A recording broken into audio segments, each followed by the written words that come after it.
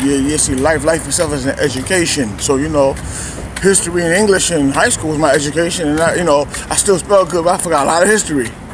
It doesn't mean nothing. Now, music was my history in college, and yeah, passed with flying colors. Now, there's many people that didn't go to school for music and know much more than me.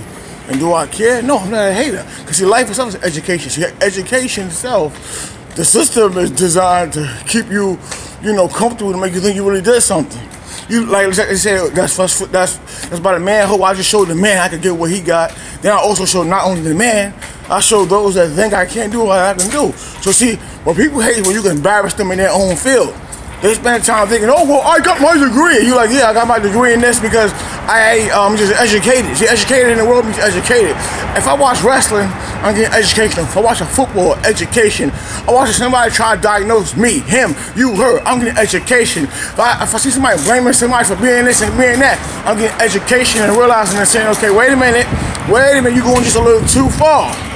So if I see somebody trying to use me as their experiment, and I know I'm the main event, I know I'm the one, I'm gonna show you who you are. So you might say, oh man, I don't like how he talk. Well, he talking like that. School taught us to try to reverse it back. Don't work like that. School also taught me that. The school of life. So you can never, right, so you know what? The reason why, right, the word narcissist, people say, oh, narcissist is that. And you say, okay, if you say this is what a narcissist do, why are you doing what you're doing? Why are you stuck? Why are you needy? Why are you following somebody and saying, oh, well, I'm trying to help? It don't work like that. That's what the narcissist told you when he played you. And I tell a person in a minute, you got fools and you got people that got empathy.